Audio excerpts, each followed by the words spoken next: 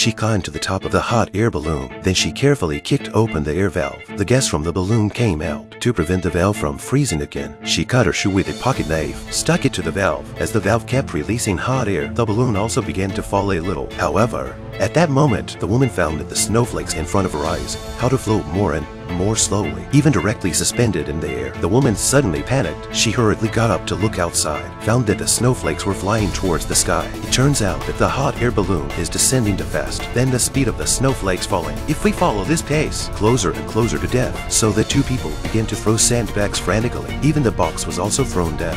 However, this hot air balloon is not the slightest slowdown tight. The two men quickly emptied all the items on the basket, even took off their coats and threw them down, but the balloon was still descending rapidly. At this time, Lucas shouted to climb to the top of the iron ring. The two men hastily climbed up. Then the man took out a knife. We'll fix the rope of the basket cut one by one, but when the third rope was cut,